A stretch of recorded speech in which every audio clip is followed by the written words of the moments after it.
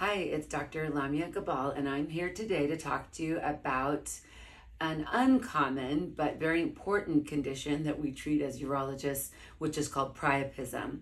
And priapism is a prolonged erection that lasts longer than about 4 to 6 hours. And although this sounds like a good thing, it's really not a good thing because what happens at that point is that the blood gets clotted into the blood vessels in the penis.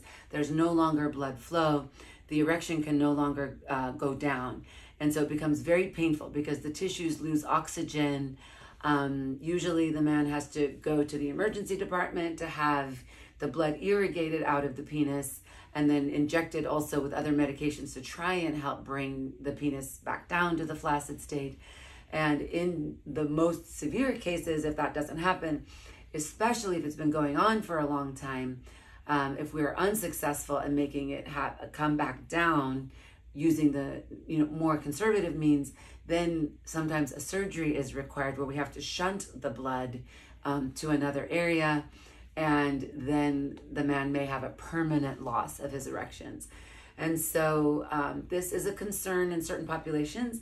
It's more common with sickle cell anemia because the red blood cells will clot into the blood vessels and they're not moving and they can have very painful erections. It's also more common in men who use medication in the penis for an erection on demand when they have to inject a medication before every erection.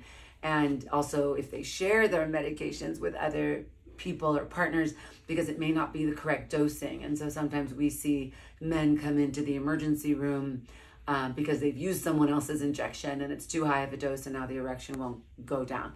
So this is a true urologic emergency. Some of the medications that were advertised on TV before used to say if you have an erection that lasts 4 to 6 hours, please go to the emergency room. And honestly, I think that was more of a marketing thing. I've never seen priapism happen from the medications that you take orally. They just don't work as well as the injections. But if it does happen for any reason, it is a true medical emergency and you must go to the emergency room as soon as possible if the erection is not going down within a couple of hours, and especially if it does become painful.